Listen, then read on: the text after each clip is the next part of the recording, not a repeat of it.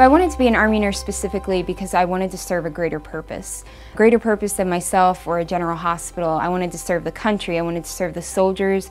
This project I'm working on, it's called the Heart Failure Binder. And so we're trying to teach patients, you need to own a scale, first of all, weigh yourself every day. And then knowledge of these worsening symptoms prompts them, we're hoping, to call their doctor or the nurse's hotline. So it's all preventative care. I would say the Army definitely allows the opportunities within the workplace. And you sharpen your leadership skills and try to work as a team. Teamwork is essential, especially in nursing. For me, I'm interested in pursuing a nurse practitioner career later on. I found out that the Army again will be able to pay for this nurse practitioner degree.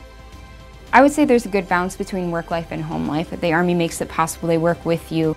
When I get off work, I love to go home to my fiance, Chance, work hard while I'm at work out, go to church, be with my family, and all of that is going to make me be a better soldier and a better nurse.